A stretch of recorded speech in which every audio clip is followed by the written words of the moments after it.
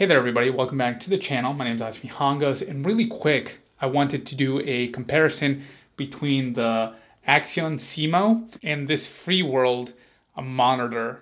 And right off the bat, I'm just going to give you my conclusion.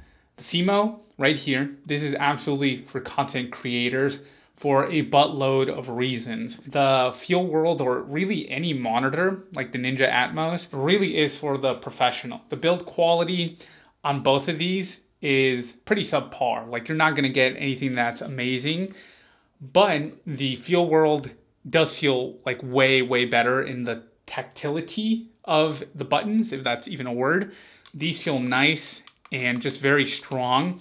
The Accsoon is actually very cheap in its build quality, especially for the price. I just think it could have been built way better. What's interesting about the Accsoon is that it uses your phone screen, the iPhone, and that just makes it way more natural with the controls. Like, I'm so much more used to touching the buttons on my phone than I am on this touchscreen right here. And the touchscreen on the Feelworld isn't as good, unfortunately. The brightness compared to my phone, the 14, which is really bright, even in the sunniest of days, just does not compare. The touchscreen on this, it's kind of a little bit laggy, and there are also a bunch of inputs on the Feelworld. One that's really nice is that it gives you the HDMI out and HDMI in. And I think this is way more helpful if you are on a set or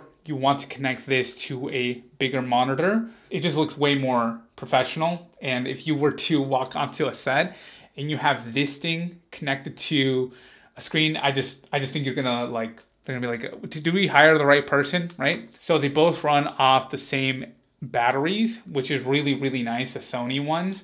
In terms of the battery quality, it just depends on the battery size. But you are gonna have to carry more cables.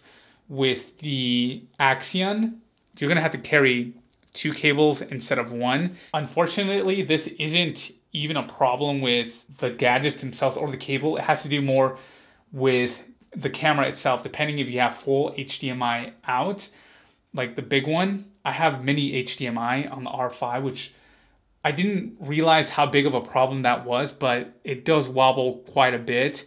So you will lose your connection. The Feelworld connects just a lot faster than the Seemo. I'm just gonna call it Seemo from now on. And I think that is like the difference between a headache and a migraine.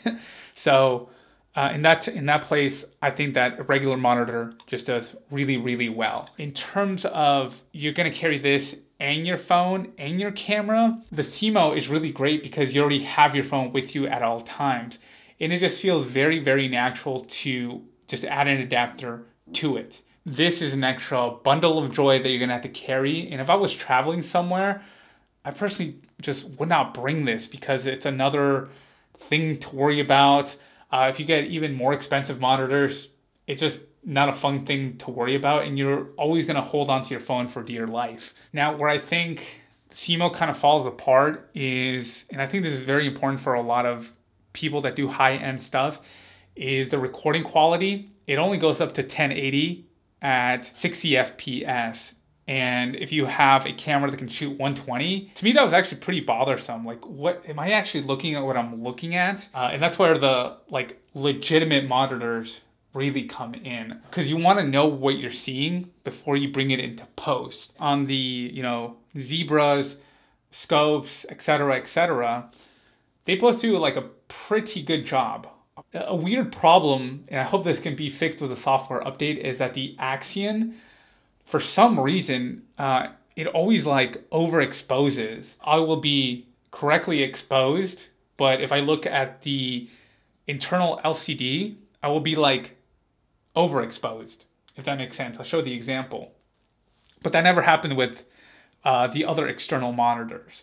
So the Accsoon does run into a major caveat, which is it's a piece of software.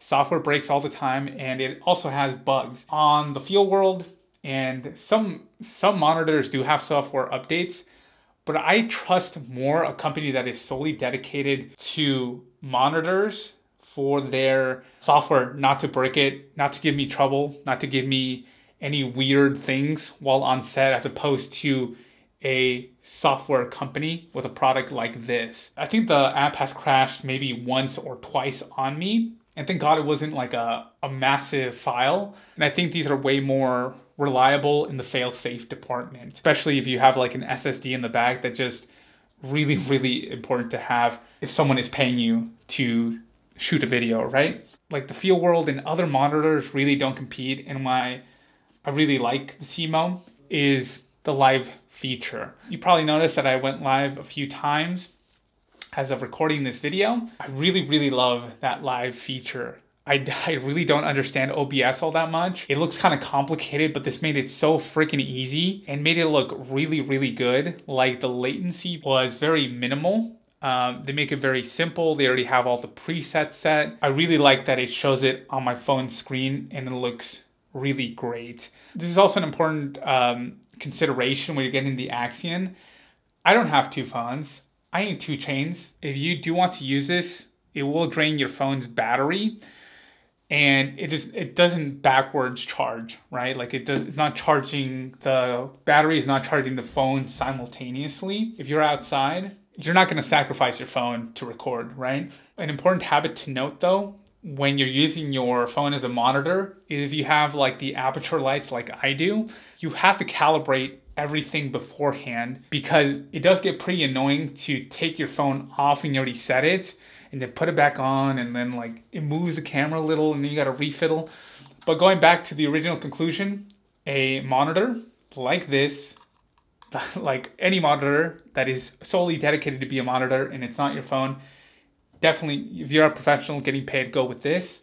If you're a content creator, quote unquote, then this is for you. I just like it because I want to have less things. Those are my thoughts and my opinions. For those that are new to this channel, my name's Isaac. I help creative individuals try to find their creative ways through technology, books, and creative processes to get the results that they want. So if you are interested in that, make sure to check out the channel, like, comment, and subscribe. And as always, I thank you so much for your time and your attention. My name is Accsoon, and I'll catch you in the next one.